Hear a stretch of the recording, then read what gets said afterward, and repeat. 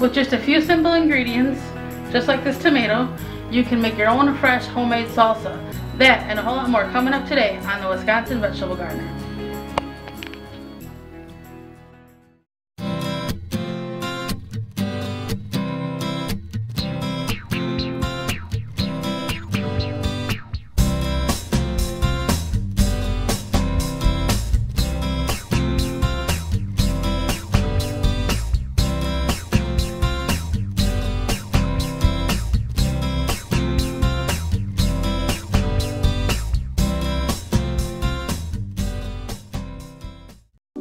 This program was funded by the following. At dollarseed.com, all of our seeds are only $1 a pack. And we have online resources that teach you all about the rewarding hobby of growing your own plants, flowers, herbs, and vegetables. Imagine the joy you'll feel when your children actually help you harvest your first garden crop, or the pride of knowing you'll never need a florist again. Visit dollarseed.com and grow a little magic of your own for just $1. Dollarseed.com. What could be healthier? Willow Springs Soap Company is a locally owned Colorado business just a stone's throw away from the Rocky Mountains. Their handmade soap is made from simple, recognizable ingredients, which lead to a more natural, earth-friendly, long-lasting, and hard bar with a wonderful creamy lather. They make soap using the cold kettle process with a specially formulated recipe of 100% vegetable oils. They use traditional methods that produce a true soap instead of the commercial synthetic alternatives that can dry out skin. Go to www.willowspringssoap.com to get a fresh and natural clean, handmade in the Rockies. No matter where you live, you can compost year-round with the Worm Factory 360. It requires very little maintenance. As of 2010, the Worm Factory 360 is the only self-sorting worm composter made in the USA. Made with high-quality food-grade recyclable plastic with a 20-year limited warranty. For more information on how to purchase your own Worm Factory 360, visit www.lvworms.com. The Wisconsin Vegetable Gardener supports the following. Hunger Task Force believes that every person has the right to adequate food obtained with dignity.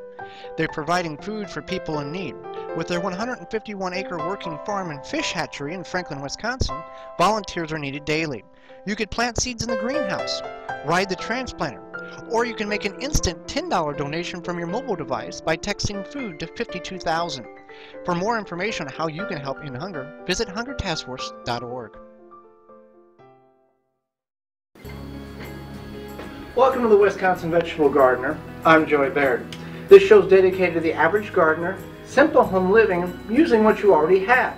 Well, if you're a lot like us, it's the middle of winter and you're starting to run out of the items that you've canned. We've run into that problem. We wanted to make some homemade salsa, so we had to go to the store and buy some ingredients. It's really easy to make, and Holly will show us how. Fresh salsa is a delicious snack that you can enjoy year-round.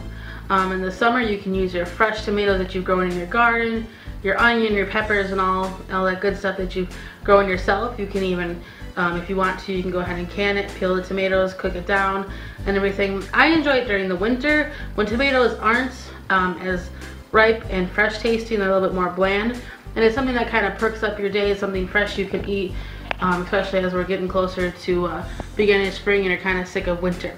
So I basically, you could call it pico de gallo also, but I just chop up my tomatoes and my onion and my peppers in the food processor. So I'm going to finish these tomatoes here, and you can use whatever kind of tomatoes you want. I like these Roma tomatoes. They're actually cheaper at my local store than something that is grown on the vine, and they're also they're more of a like a paste tomato, which means they have more meat to them, which is nice in salsa because obviously you don't want something super juicy. So I let my food processor do the work for me. You can dice this all by hand if you want. That's up to you. I've already got a red onion in there, just a medium size, about half a cup to a cup. And this is all for taste. Now, I don't really like hot peppers unless in moderation. So if it's something that I'm going to be eating a lot of, I'm not going to add them. But like I said, that's all but what you like. So I'm gonna go ahead, got that in there. Turn this on, give it some pulses here.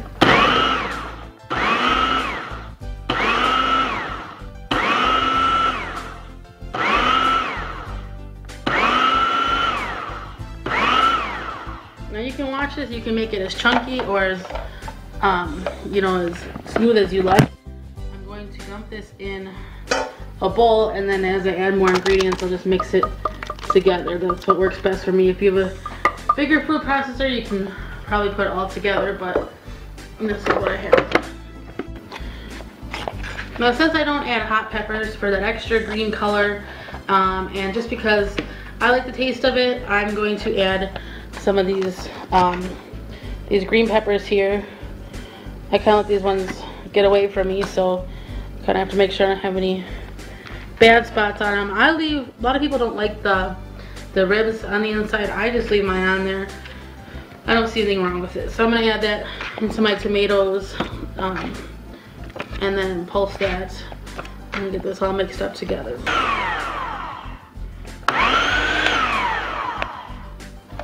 So now I'm gonna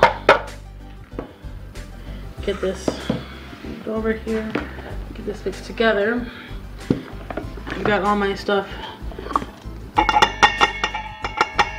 chopped how I want it. And let's clean out the food processor. Now, you can add all sorts of stuff to this. Some people will add garlic, you know, ground garlic, ground garlic powder, salt. I add lime, and actually lime gives it a lot of flavor, so I will add that before I add my salt. So let me get this all up here. I'm gonna get my lime ready. I'm gonna give it a good stir to mix the two different batches I did here in the food processor. And as you can see, it's getting to be that nice, beautiful color of salsa. I like using those red or purple tomatoes for the color. Onions. And it's really, like I said, up to you how you want to combine this. You can give it a few tries. So I have a lime here, and it's always nice to kind of smooth it out like that. Cut in half. Use my use my citrus press.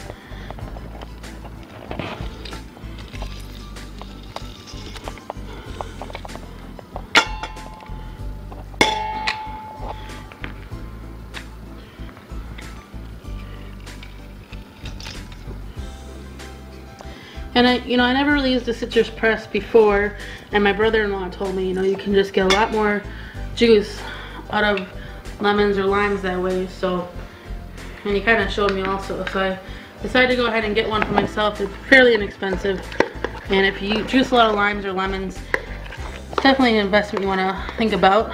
I like a lot of lime, so I'm going to add just a little bit more because this is a bigger batch than I thought that it was going to make.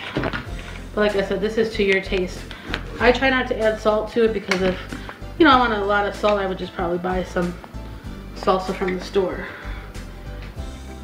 And if you have a couple extra limes after a day or so, if you have this in your fridge and you're gonna have it for a snack, you might want to just juice the lime in there to help freshen it up, spruce up the flavors. It's good with whole wheat tortilla chips, whole grain ones. It's good on top of really any kind of meat as a fresh topping. There's a lot of stuff you can do with it. You can make healthy nachos. You take your tortilla chips, add some fat-free cheese, and this you can put in the oven or the microwave and make yourself a plate of healthy nachos. And let me just give this a taste here. Very good. I don't think it's gonna need any salt at all. The onion really helps spruce up those tomatoes along with the green pepper. If I were to toss maybe just the outside of a hot pepper in here to give it a nice little kick as well. So something to try. You can go ahead and put it in a airproof container in your fridge, or bring this to your next party with some, tortilla chips or anything. And it's delicious, healthy, fresh salsa that you can make on your own.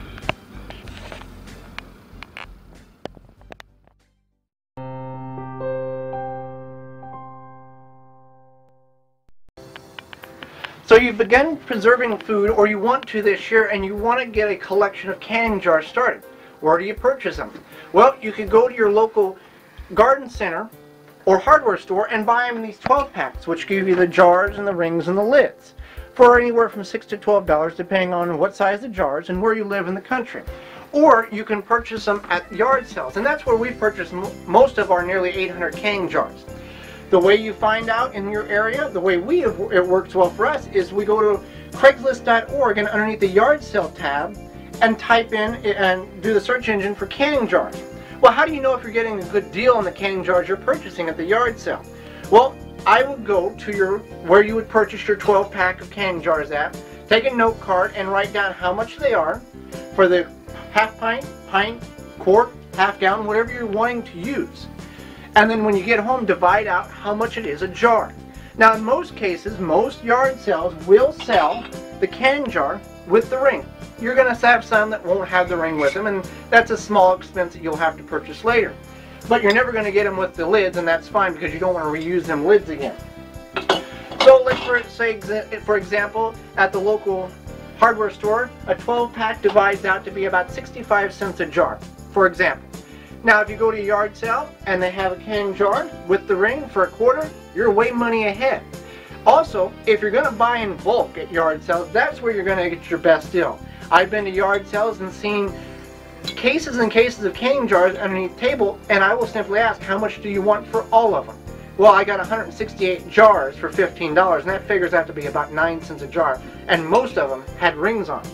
And you're going to get great deals on canning jars like we have. Most people have purchased too many canning jars sometime in the past, and they've never even been opened. And that comes with your rings, and I wouldn't use the lid because the rubber has probably dried out. But that has never ever been opened, and it's a heck of a deal. I think we purchased this for about $5. Your half-gallon jars, this whole box was $2 instead of $9 that you would normally buy it from. So you just want to look on Craigslist, look in your local paper, and ask around where you can get your best deal for canning jars to store your food this summer.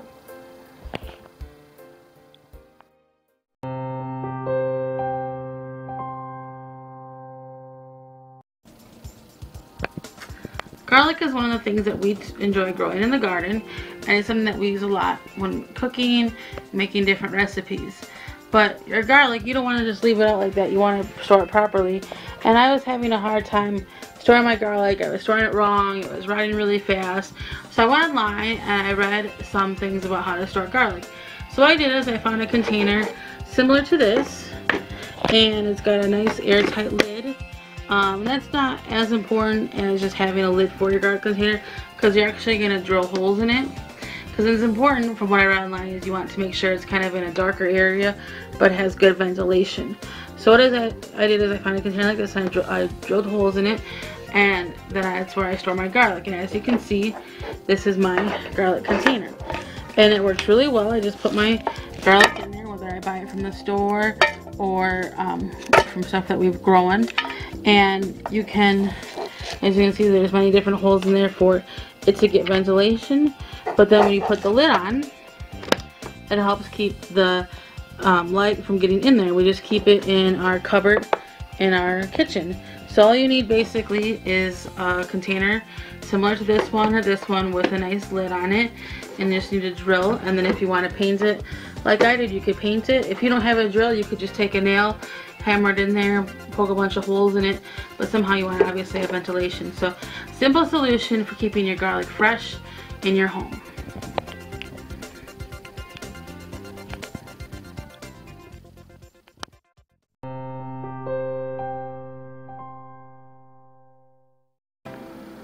A no-bake Amish peanut butter pie is a wonderful treat that you can make with minimal ingredients. Now, the reason it's a no-bake Amish peanut butter pie is it's no-bake. Well, we cheated a little bit. We got one of these pre-made crusts, and we put it in a pie pan, cooked it for 10 minutes at 450 degrees. It shriveled up a little bit, but we think it's because we left it in the fridge, the crust in the fridge a little too long. Now, to get away from having to put this in the oven for 10 minutes, you could purchase a pre-cooked crust, or you can make your own crust with graham crackers. So some of the things you're going to need here, you're going to need some instant pudding, And you can either purchase whipped cream in the container already from the store, or you can whip your own. So we want to get the pudding going because that's going to take about 5 minutes to form in the fridge. So with this instant pudding, it's just 1 package to 2 cups of milk. And this is vanilla. Now you could do this with chocolate or any other flavor, but vanilla seems to work best for this pie here. So now we're just going to whip this to get it all together. And you want to, and the directions say to whip it for 1 minute, and then we'll set it in the fridge for 5, and by the time we get all the other ingredients combined and made, this will be ready to go. So we got the pudding in the fridge now. It'll take about 5 minutes to set up. In that time, we're going to make some whipping cream. Now you can buy it or you can make it your own. We're going to make it our own. Now you can, with making your own whipping cream, you can add sugar, but with this pie we're going to have enough sugar in it already that we're just going to whip it until medium peaks. So we'll just get it turned on here. Just takes a few minutes.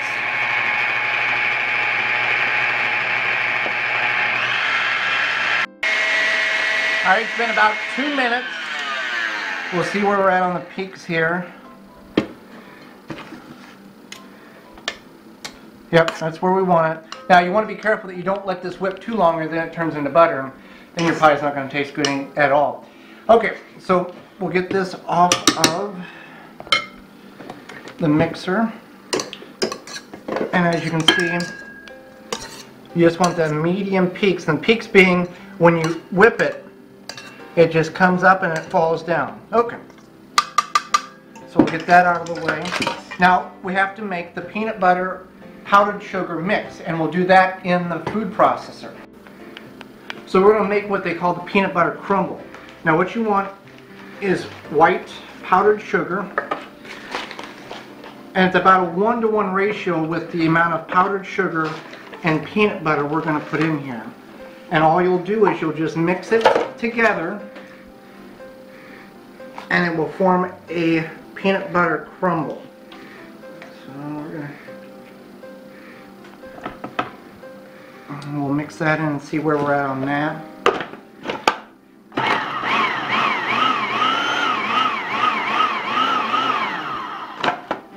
And as you can see, it gets to that mixture there. So we're going to add a little more peanut butter and a little more powdered sugar because we're going to need it for putting this pie together.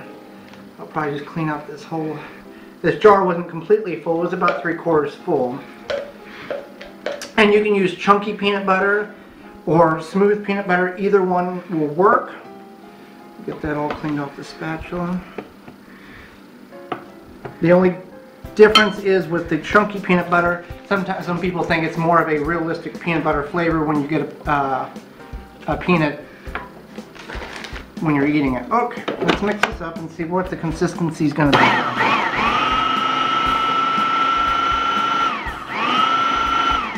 That looks good there.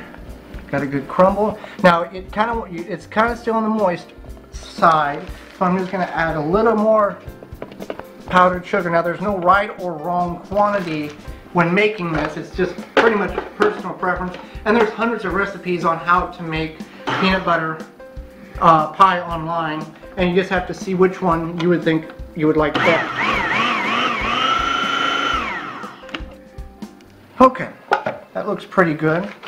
So now let's get the pudding out of the fridge and start constructing this peanut butter pie. So we got the pudding out of the fridge. Now we're going to construct this pie, and even though the sides have fell down, I'm not really too concerned with it because once you eat and figure out how delicious this thing really is, it really doesn't matter what the crust looks like. So first goes the pudding. We'll put the pudding on the bottom here. Okay. You want to evenly distribute that throughout the base of the pie crust there. Now comes the peanut butter crumble. And this is where you can either put as much or as little of the crumble on it as you want. But you want to save a little bit because that's you're gonna top it off with the crumble as well. So we'll take and take your hands and sprinkle it around. So I'm going to use I'm going to save about 2 spoonfuls for the top because you want the peanut butter to be tasted in the mixture with the pudding.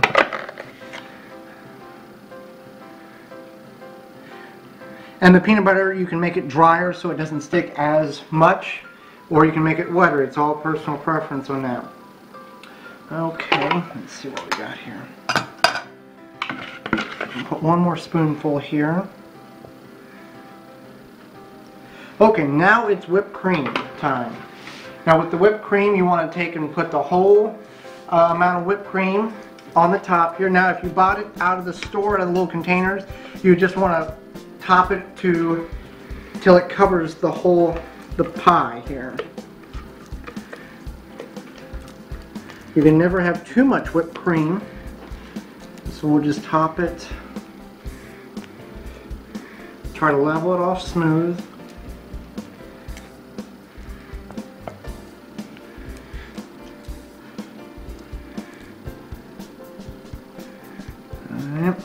If we had more, I'd add more, but that's all we have, and that's fine. Okay. Alright, now the reason why we saved a little bit of the peanut butter crumble is because we'll sprinkle the rest on top of the pie to get more of that peanut butter flavor.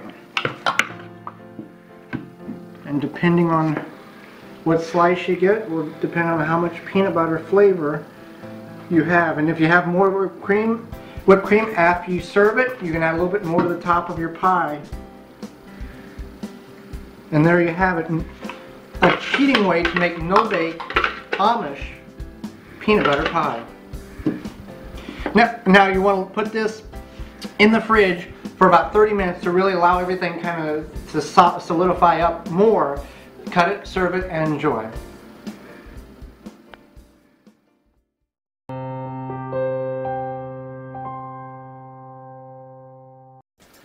A deep freeze is a good investment for a minimal amount of money. They range in price from $50 to upwards of a couple $1,000 depending on what model you get. Our model is a 7.5 cubic foot. Now deep freezers are not just for freezing pork, beef, and pizzas. You can freeze stuff that you've grown in your own garden or you purchased at the farmer's market.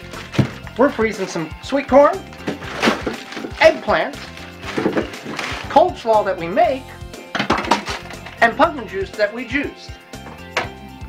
Now you may not have a basement like we do to keep your deep freeze at.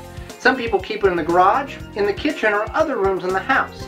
To get a good deal on a deep freeze, we purchased ours around the 4th of July holiday last year, when a lot of stores had them on sale. And if you get a hold of the right store, they'll deliver it to your house for free. Well, that's all the time we have. Hope you enjoyed the show as much as we enjoyed bringing it to you. And as you can see, there's many different locations and areas that you can look for discounted canning jars, everywhere from the internet to yard sales. And that peanut butter Amish pie, now that's a treat that anybody will like. For all of us here at the Wisconsin Vegetable Gardener, I'm Joy Barrett, encouraging you, take a child gardening and start growing some memories.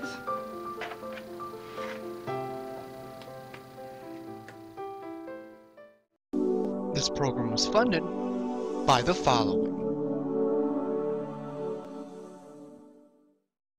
At dollarseed.com, all of our seeds are only $1 a pack.